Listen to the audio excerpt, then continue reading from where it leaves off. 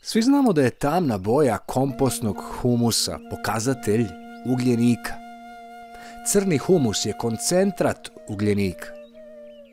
Ali većina ljudi misli da je kompostni humus to čime se naše biljke hrane i vode se parolom samo dodaj humus i plodovi će rasti kao ludi. Ovo u suštini nije tačno, jer naše biljke ne uzimaju ugljenik iz zemlje, već iz atmosfere. Svi znamo za fotosintezu, proces u kojem biljka preko svojih listova apsorbuje ugljen dioksid iz vazduha, koga zatim prerađuje u šećere za svoj rast. Na kraju potpuno prerađen ugljenik iz šećera izgrađuje stablo i čvrstoću biljke. Dakle, biljka se ne hrani ugljenikom iz humusa uopšte. Pa čemu onda dodavanje humusa bašti? Evo zašto. Čitava procedura nije u tome da se naše biljke hrane ugljenikom. Ugljenik je zapravo element koji čini živi svet, ali u bašti prevashodno osigurava čvrsto tlo, drenažno tlo, dobar je za upijanje vode, za čuvanje vode, za mineralizaciju svega ostalog i savršen je da upakuje i da napravi kućicu od različitih minerala iz tla i da takva kućica bude savršeno dostupna i upakovana da sačuva azot, jer nemamo zaboraviti da je azot gas i da azot ima tendenciju da odleti u atmosferu. To je zapravo svrha ugljenika, jer ugljenik ima moć da zaustavi i upakuje dosta azota naspram onog tla koje nema ugljenik i gde azot zapravo odleti brzinom svetlosti. Dakle, to je ta simbioza između ugljenika i azota kao najosnovnijih elemenata za razvoj našeg zdravog života i naše bašte.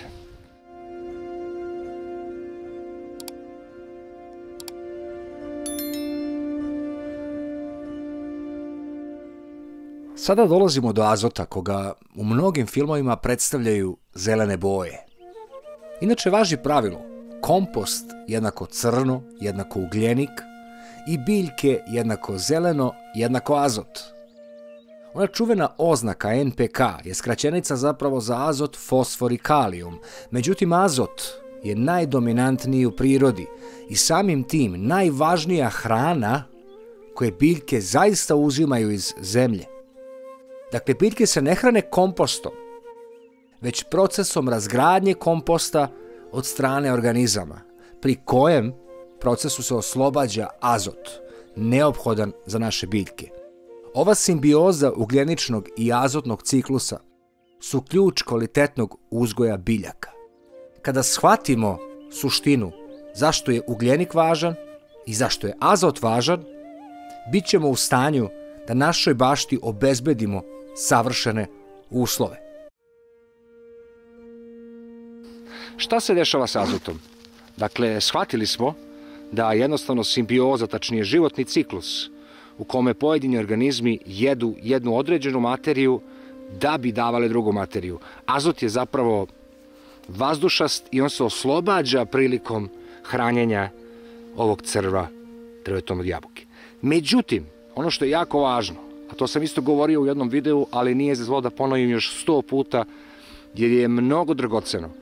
Dakle, moramo dati nešto iz naše bašte, šta znam, jedan prostor naše bašte, da uzgajamo biljke koje su majstori, ne znam da li ste ovo znali, majstori da skupljaju azot u svom korenskom sistemu. Oni se zovu azot fiksatori. Imaju simbiozu sa određenim vrstama gljiva koji jednostavno se prikače za takav njihov pogodan koren i crpe od biljke šećere, a za uzvrat daju biljci ogromne količine azota. I sada, šta je plan? Plan je da u vašoj bašti posadite pre svega grašak, jer se tvrdi da je grašak najbolji za to, ali naravno može to biti i pasulj, može biti i kikiriki. I ujedno, ono što ću ja definitivno ove godine zasaditi i što sam već poručio, to su sadnice ruske masline i cveće onako ljubičasto koje se zove grahorica. To su fantastični azot fiksatori i imam plan da ih naravno sadim, dakle jedan azot fiksator, da li to bio grašak, pasulj, ruska maslina, grahorica, pa okolo nje 4 određene sorte biljke, na primjer 4 paradajza. Pa onda opet jedan fiksator, pa opet 4 različite biljke. Postoje naučne studije sprovedene jako precizno, koje su pokazale da ruska maslina uspešno otklanja soli iz zemljišta do čak neverovatnih 100% za 5 godina. Uz to pokazano je da nakon nekoliko godina povećava nivo ugljenika u tlu za 19%, zatim azota za neverovatnih 21%, a fosfora čak do 74%. Shvatate li koliko ovakvo drvo znači u našoj bašti za sezonsku proizvodnju hranljiva za naše biljke? Ova specifična vrsta, Elaeagnus angustifolia, inače sadrži u sebi THC alkaloid jedinjenje koje se može izvući iz maslina i pogodan je za zaštitu osjetljivog voća i biljaka. Poznato je da deluje antikancerogeno, antiinflamatorno, protivgljivično, antioksidativno i antivirusno. Naučnici su uočili njegovu potencijalnu upotrebu u zaštiti bilja. Dodali su i različite hemijske grupe kako bi stvorili niz novih jedinjenja, od kojih su 2 efikasno uništila čak 3 soja bakterija na biljkama. Grahorica sa druge strane je mahunarka koja sjajno vezuje azot u svom korenskom sistemu. U vašoj bašti delovaće ukrasno kao cvet, jako je korisna, možete hraniti i domaće životinje njome. Pored nje treba posaditi i bob, poznatiji pod nazivom Vicia faba, koji ima efikasnu fiksaciju azota, najveću među zrnastim mahunarkama.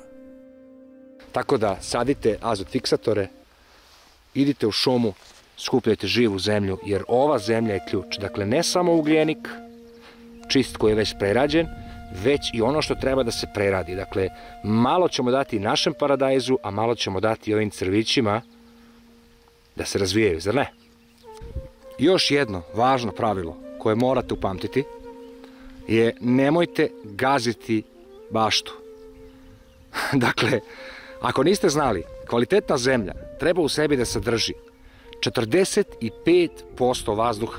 Tako da, ako želite da imate kvalitetno ili ajmo slobodno reći prirodno plodno tle, mora biti 45% vazduha. Dakle, ne smemo gaziti zemlju.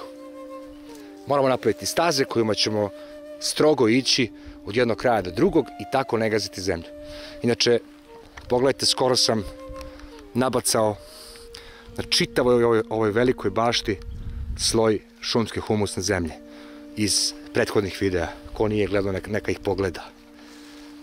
Ako vam se svideo ovaj video, podržite kanal pritiskom na dugme prati, podelite video sa prijateljima i rodbinom, pritisnite zvonce i u padajućem meniju izaberite sve, kako ne bi propustili sljedeću objavu. Hvala vam na pažnji i vidimo se uskoro.